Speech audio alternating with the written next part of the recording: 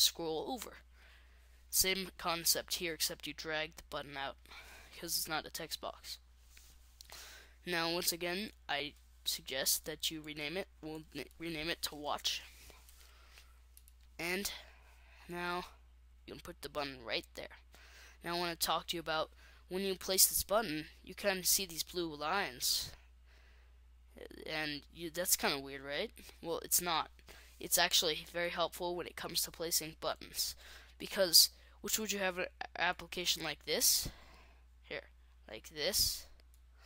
Or one that's very straight and good looking, like that.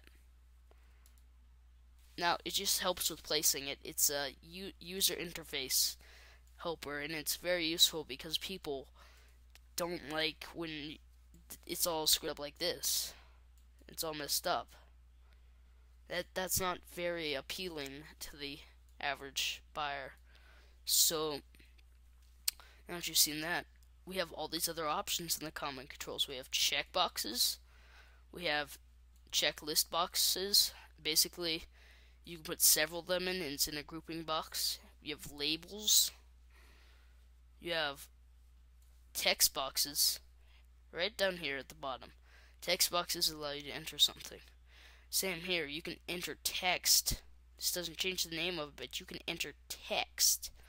Right here, it should be blank, but you can enter text. Let's enter type here. And look, you can type there.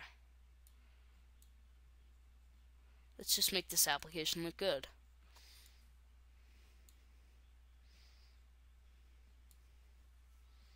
Put the label right here, and that looks really nice. So let's drag this out. Now that looks really nice. So, just trying to show you everything. You can have little progress bars. No, don't try to screw around with these yet, because they are hard to figure out. It took a while for me. I'm sorry if those are gonna be like, it didn't hard.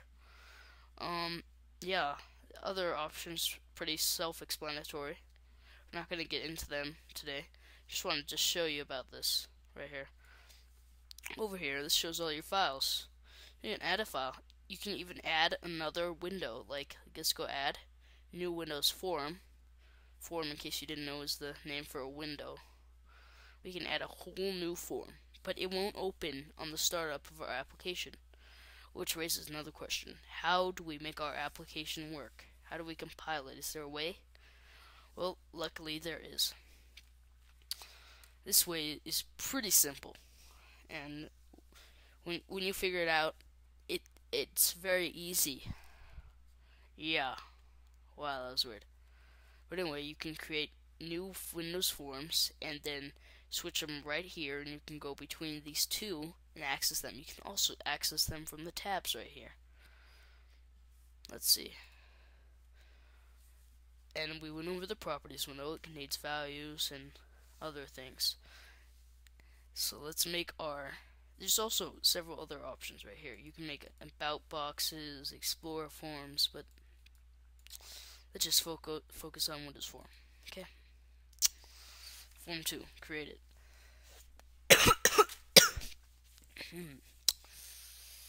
And now look, what is this?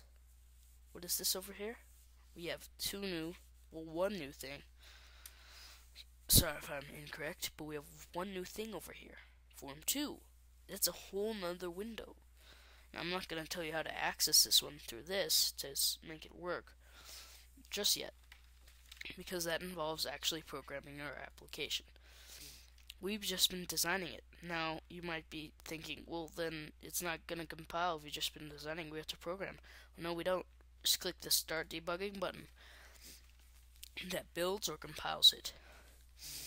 In the next tutorial, I'll try to show you where you can find your application. If not, don't get mad at me. Sorry.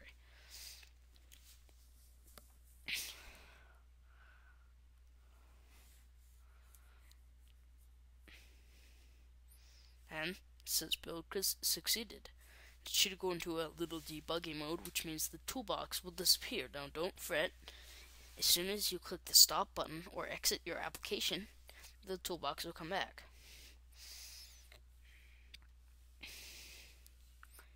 Just wait for this to load, and look, it's our own window that we can move around. We can click this button. Nothing happens, of course, because we haven't programmed it. We can click this checkbox right here. We can type something in the type here box. We can put the label says label 1 because we didn't assign anything.